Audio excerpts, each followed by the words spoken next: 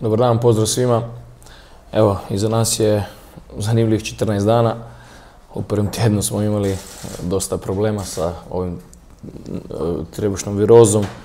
Bilo je dosta zanimljivo, praktično cijeli stožer i praktički cijeli tim i bilo puno sprinteva prema WC-u. Tako da smo imali dosta problema, ali evo, ovaj tjedan baš jedan boljih od kad sam ja tu.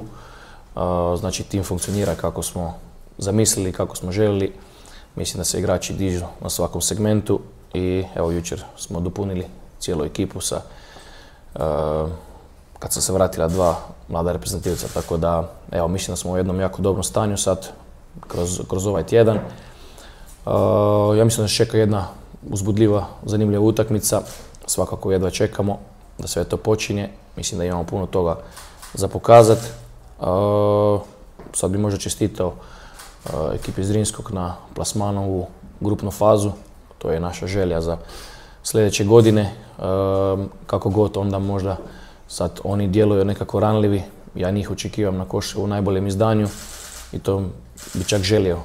Jer je to jedan dobar test za nas da vidimo gdje smo u danom momentu. Tako da očekivam jednu radnu, pravi derbi, jednu kvalitetnu utakmicu. Znamo nekako kako će se oni postaviti. Ima je dosta kostur ekipe koje već dugo vrijeme igra skupa. Jedno veliko poštovanje što se tiče mog trenerskog kolege. Znamo kako će oni igrati, znači imaju ovu dubinu preko bokova ili preko bočnih igrača ili preko wingera. Imaju nekako dobar centaršut gdje se špice nekako izvlače, tako da znamo gdje nam prijeti najviše problema. Siguran sam da mi možemo pružati jednu jako dobru partiju. Što sam rekao, igrači su sad svi zdravi.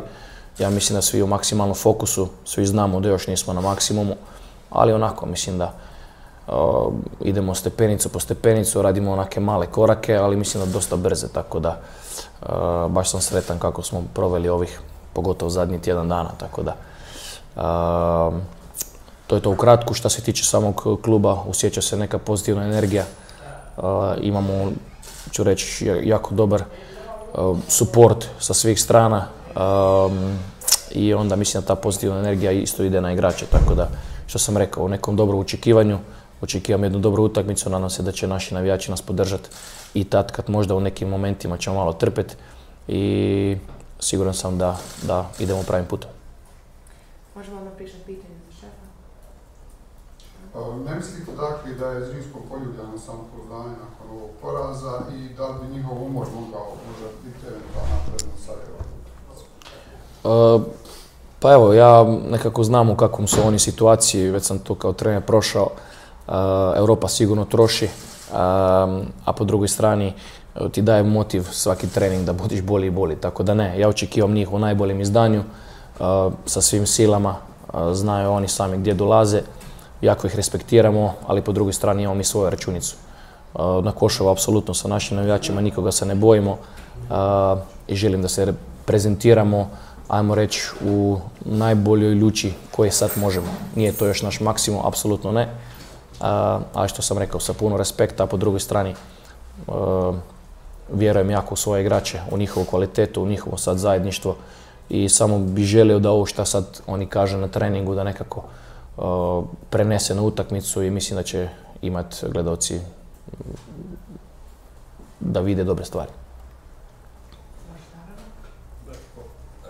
Stigla su 2 nova igrača, jel na njih računate u ovoj narodnoj utakmici? To je jedno pitanje. Drugo pitanje, utakmice protiv Posušja, jasno se vidjelo koliko nedostaje taj stoperski dvojac i nekako onaj pogodak Obana. Čini se kad preslikamo situaciju da je idealna situacija za Nenana Oveiru, jel vidite tu, ajde kažem, neku prednost da Sarajevo može napraviti prevagu? Sigurno smo sretni, evo mi smo završili prelazni rok, mislim da sportski direktor sve rekao kako je taj prelazni rok išao. Sretan sam za sve igrače koji su došli. Ja u njihovim očima, ne samo u njih dvoje, nego u svih ostalih, vidim, ću reći, neko glad, najvišu glad po dokazivanju i to je sigurno jedan dobar signal za trenera da svaki dan dižemo granice u svakom segmentu. Tako da što se tiče same ekipe, ja mislim da je sad se stavljena na način da imamo na svakoj poziciji 2 jednakovredna igrača, znači da želim vidjeti ritam utakmice, da bi mi kroz cijelu utakmicu nekako izgledali, ne samo 15 minuta i tako dalje. I mislim da sad ova ekipa to može pružati. Šta se tiče, slažem se da nekako, ako želiš imati, ne znam kako se kaže, hrptenicu, cijele momčadi od vratara, stopera, veznih igrača, da je to neki kostur ekipe koja može na neko duže vreme da se to uklopi i onda oko toga skuplaš igrače. Tako da slažem se s vama da je to jako bitno i težimo k tome da bi napravili taj kostur ekipe koji bi bio taj. A šta se njih tiče, sigurno znamo koji su njihovi igrači, koji su duže vreme skupa i siguran sam da i oni kad nemaju pojedinačnih igrača da su u nekom hendikepu. Tako da mi ćemo sigurno pokušavati to sve njihove mane šta imaju apsolutno iskoristiti. Jesu ova dvojica igrača, momke iz budućnosti, Nemanja Ančić, jesu u kombinaciji za... Jesu, svakako jesu. Što sam rekao, imamo sad 21 igrač plus 2 vratara, svi su zdravi, svi su u kombinaciji. Što sam rekao, naglasio, svi jako dobro rade, jako uživamo s njima na treningu. Meni je samo sad bitno da bi šta više ovih situacija iz treninga nekako se preneslo na utakmicu, da se dečki maksimalno opuste. Mislim da si zaslužuju za ovaj mjesec dana, ću reći, mukotrpnog rada i svega novoga šta mi zahtijevamo od njih, da dobiju jednu podršku i kad im ne ide. Jer vjerujem da kad krene jedna energija svih nas skupa sa gradom, da onda to može se napraviti jako dobre stvari.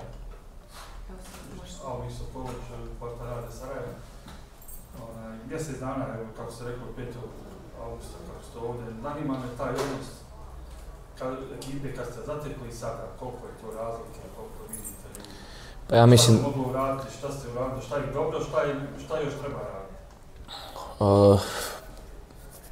Ovako ću reći, i najbolji treneri svijeta uvijek kažu pa ne sad da si ja kupujem vreme, daleko od toga, nego kažu treba 3 prelazna roka da bi ti došao do toga šta bi ti htio.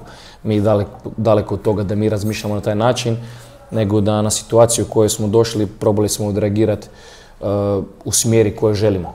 Ja mogu pohvaliti igrače da su maksimalno prihvatili, ja mislim da je možda Avra taj koji će reći, koji on vidi sam razliku. Ja samo znam da od prvog dana želim red, rad i disciplinu, da tu ne odstupam, niko nije zabetoniran i niko nije, kako da se kaže, odrezan od ekipe. Tako da, ja mislim da sam čak dokazao svim ovim utakmicama da šta tu pričamo, to se na terenu i desi. Svi su dobili šansu, jedni više, jedni manje. Dobili smo uvid šta imamo, ja sam zadovoljan sa kvalitetom koju oni pružaju, ali mislim da najbitnije stvari smo napravili u smislu modela rada, kako se dolazi na trening, kako se ponaša kad se ustane, šta se jede, kako se trenira i tako dalje. Znači neke, ću reći, osnove profesionalizma na maksimalnoj razini. Tako da ja bih rekao da je najveći pomak i bio na tom delu. A sad dolazi, ću reći, druge stvari koje bi želi pružati na terenu. Ali mislim da je Avra više za... Je li ima još pitanja za... Dalo se na sud da niste bili baš najzadovoljni fizičkim stanjem ekipe, fizičnom spremom. Jeste li uspjeli iskoristiti ovu pauzu na način da ste makar malo podigli tu spremu bez obzira na ovu stomačnu ugrozu? Pa da, puno se priča u toj stvari. Igrači su i sami svjesni koliko oni imaju tu prostora.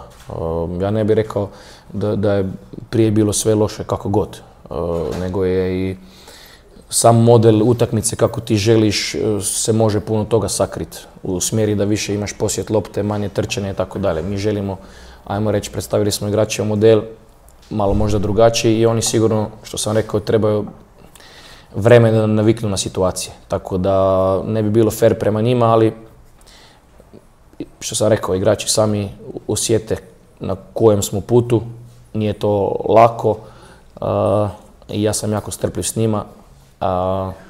Da će biti na neki, ajmo reći, duži period, pogotovo, ja mislim, na nekom zimskih priprema koje to traje na duže vrijeme, jer sad njih samo opteretiti, idemo u jedan veliki rizik ozljeda.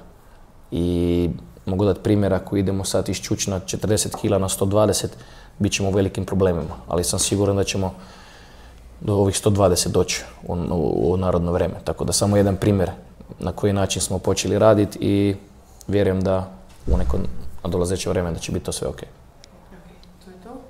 Sad ću vam se obratiti dalje na Avramovski. Dobar dan. Pre svega veliki pozdrav za sve prisutne. Što se tiče sutrašnje utakmice sa Zrinskim, mislim da nas očekuje možda i najteža utakmica do sad u sezoni. Znamo o kakvom protivniku se radi, znamo da je to jedna jako kvalitetna ekipa koja je to pokazala kako u našoj ligi, tako i u Europi. Mi smo se tokom ove 2 nedjelje, tokom ove reprezentativne pauze spremali na jedan fin način.